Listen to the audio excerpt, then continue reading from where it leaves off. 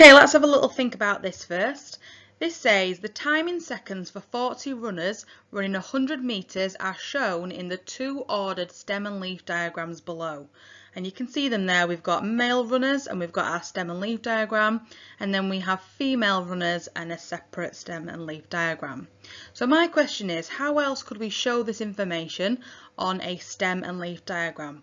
So not using something like a bar chart or a pie chart or anything like that, not a different diagram. How could we show this differently but still using a stem and leaf diagram? So you can pause the video if you want to have a little think about it and see if you can come up with the answer, but I'm going to discuss it now. So just like we have like single bar charts and your normal bar charts, we do have things called dual bar charts. So we might have two bars drawn side by side, or we can have them drawn on top of each other, and we would colour code the different bars to represent male and female, or whatever our two categories might be. Sometimes we can have 3 or 4 categories on bar charts. Now for stem and leaf diagrams we can do something similar. It basically means instead of having 2 separate stem and leaf diagrams which are showing virtually the same information, it's all about runners running 100 metres, instead of having it 2 separate ones we put it all together, but we split the male and female. And the way we do this on a stem and leaf diagram is to draw it like this. So this is called a back-to-back stem and leaf diagram. So you can see I've got my stem part of my stem and leaf diagram here in the middle. I've drawn the female out onto the right, so you can see there I've got the female runners' times there. And then the male are drawn out towards the left. So this is why it's called back-to-back stem and leaf diagram. So what do we notice about a back-to-back stem and leaf diagram that's different to a normal stem and leaf diagram? Well, first off, our stem is in the middle here, and they share this stem, our male and female runners. They are still written in order, so the female, you can see quite clearly, is just like a regular stem and leaf diagram in order. But the male runners, they're still in order, but it almost looks as though they are backwards. The point is that the smallest leaves go closest to the stem. So here we can see this is 12.3 seconds, and this is 12.5 and 12.5. So the smallest are on the inside, and then the largest go out towards the ends. So just beware on this side of the stem and leaf diagram, it almost seems as if they are backwards. And then the other key thing we've got is that they are labelled each side. So we have to label that this side of the back-to-back stem and leaf diagram is our male runners, and this side is the female. And then finally, if you look down at the bottom here, we have 2 separate keys. We have a key for the right hand side, which is just like we had before. So 14 line 7 means 14.7 seconds. But we need to have a separate key for the left hand side because it's almost in reverse. On this side, 7 line 14 would mean 14.7 seconds. Okay, so you need 2 separate keys. They don't have to show the same time. Mine do. I chose 14.7 seconds for each one, as long as they are showing what is happening. So this one, it's just showing that the reverse is true of what it is on this side. So this is your key information. It's basically what I've just said.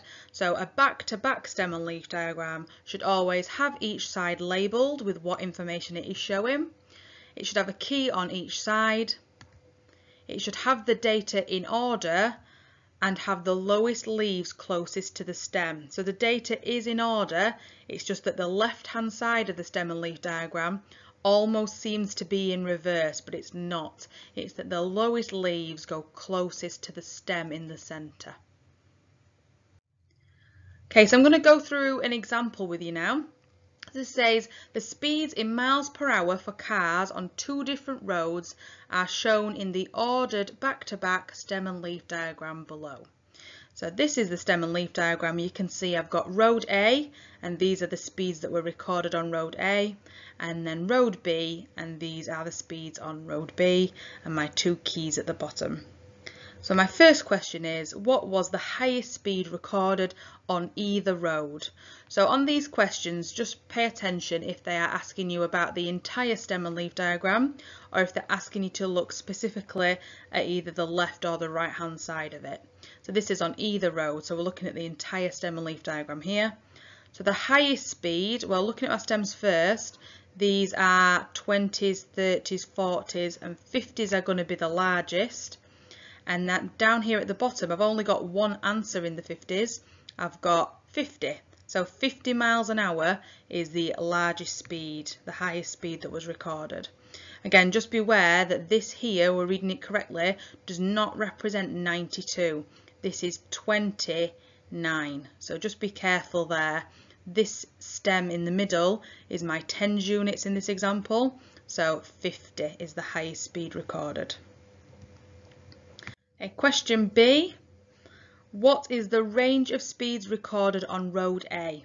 So this time I'm specifically looking at just road A, so this side of the stem and leaf diagram. So range is the highest value, take away the lowest value.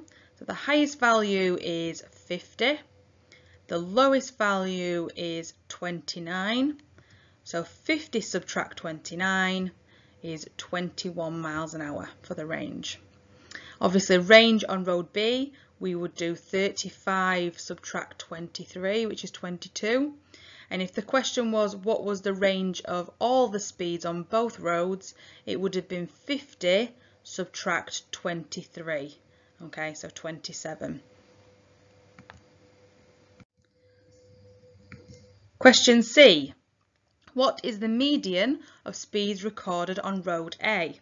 So again, I'm looking at road A here and we need to work out the median. And there's two ways we can do this, and it's just like we would do if they were written in a list. So the first way, if we have a list of data that this is already in order for us, we put it in order, and then one way of doing it is to cross off the highest and lowest data until you reach the centre. So it's the same thing on here, and it's just like you would have done with a normal stem and leaf diagram. Cross them off in pairs till we reach the centre. So the highest and lowest first is 29 and 50. Now be careful once you get to a new row, the next lowest value here is 30. It's not 39, and the next highest value is going to be 46. So just take care when you enter a new row that you're crossing off from the right direction. So we're going like that, and then crossing them off in pairs. Next one, another pair and another one, and then we can see we've only got one left, which is here. So this is 39 miles an hour. So that's one way of finding the median. The next way is, instead of crossing them off in pairs, is to determine which value is the median. So if we count here, we're just looking at road A, I have 1, 2, 3, 4, 5, 6, 7, 8, 9, 10, 11, 12, 13, 14, 15 data points. And a way of quickly identifying which one is the median is if we add 1 to 15 and get 16, and then half 16 to get 8, that will tell us that the 8th data value is the median. So the 8th number in the list is the median. So I can count up now.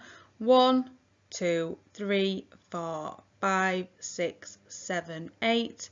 That is the 8th data value on the road A, so that is the median. So just a different way of doing it. Obviously for road B, you can do the same thing. You can either cross them off highest to lowest, so starting at 23 and 35 until you get into the middle, or the quicker way, 1, 2, 3, 4, 5, 6, 7, 8, 9, 10, 11, 12, 13, 14, 15. So again, there's 15 data points on this side. So 8th value is going to be the median again. So that would be 1, 2, 3, 4, 5, 6, 7, 8. So it would be 28. So here's one for you to try. This is the marks gained by Class A and Class B in the same maths test are shown in the ordered back-to-back stem and leaf diagram below. So we have Class A here on the left and Class B on the right, and our two keys at the bottom. So I've got a few different questions for you. The first one is, what was the lowest test score achieved by either class? What was the range of marks in Class A? Which class had the higher median score? And then question D, which I haven't shown you how to do, but I want to see if you can work it out yourself, is what was the mean score of Class B? And for this you'll need to give your answer to one decimal place, so you'll definitely need a calculator for this question. So pause the video, have a go at these 4 questions, and then unpause it and I'll go through all the answers.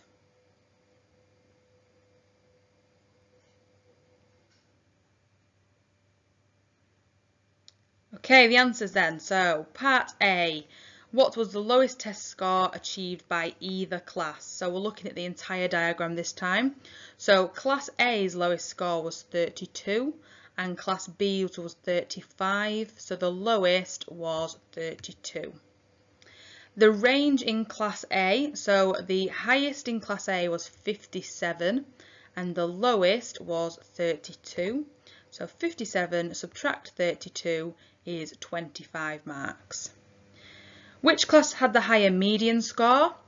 So we need to find the median of both classes and then see which is the highest. So in Class A, we can see there are 12 students, 12 data values.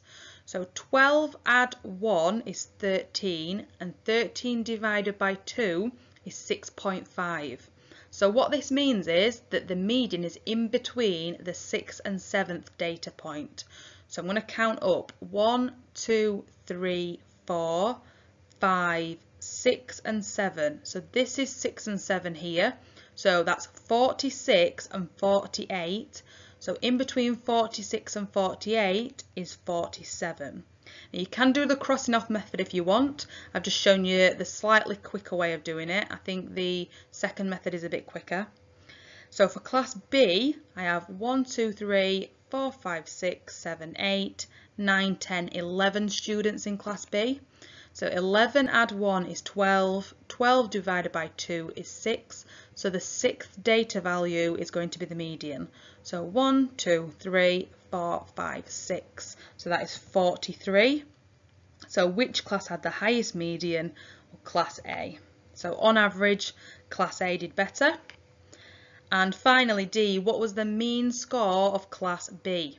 You're going to need a calculator for this. The key point here is not to forget that you have these stems. So we should be doing 35 add 37 add 39, add 42 add 42 add 43 add 48 add 48, add 51 add 51 add 55.